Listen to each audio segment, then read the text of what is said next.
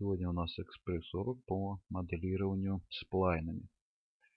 Так, давайте мы с вами перейдем в шейпы, выберем линию. Вот. Мы можем с вами создать простую линию. Вот мы с вами создали. Что мы можем сделать? Какие возможности у нас с этой линией? Мы можем ее преобразовать в какой-то определенный объект. Здесь есть у нас рендеринг. Вот он, параметр. Вот. И здесь можно также задать ему. Либо это будет радиал, окружность, которая будет придавать форму трубы. Вот. Либо форму квадрата, либо прямоугольника. Также можете задать этой линии форму. Вот. Но есть еще другие варианты. Допустим, мы хотим с вами создать кусок рельсы. Как это быстро сделать? С помощью лофтинга. Лофт. Итак, давайте мы с вами откроем линию. Здесь также есть уже готовые, созданные. Вот. Это вы уже сами посмотрите. Чтобы как это работает, давайте мы с вами создадим форму рельсы, которую мы хотели с вами создать. Так, ну приблизительно мы с вами по-быстрому сейчас зададим торец нашей рельсы, как он должен быть выглядеть. Вот у нас получился приблизительно такой вид рельсы. Давайте перейдем на предыдущую линию, которую мы создали.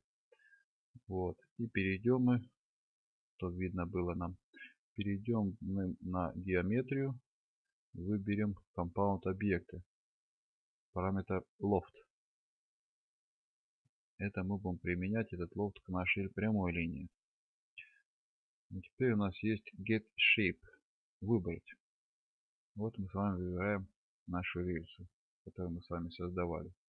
Видите, да, что у нас получилось?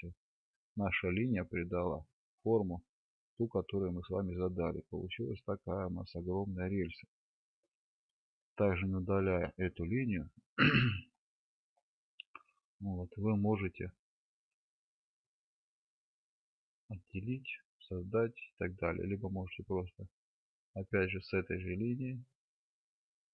Вот, она у нас линия так и остается, она никуда не уходит, наша линия.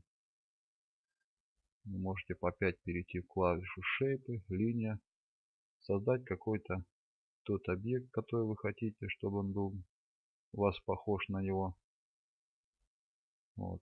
Также опять перейти нам на эту линию, перейти в компаунд объекты, лофты, get shape и придать ему другую форму. Вот таким способом на одной линии можно создать несколько разных объектов, если вам это нужно. Вот.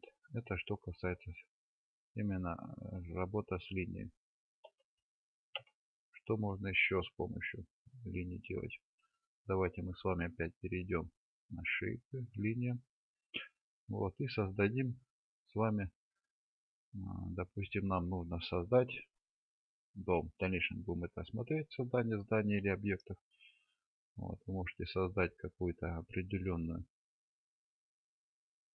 такую вот визуальную модельку, которую вот. И если мы это сразу конвертируем правой кнопочкой в поле, с того, что мы создали, у нас получился большой огромный полигон. В дальнейшем можно из этого полигона создавать определенный объект. Это что касается моделирования сплайнами.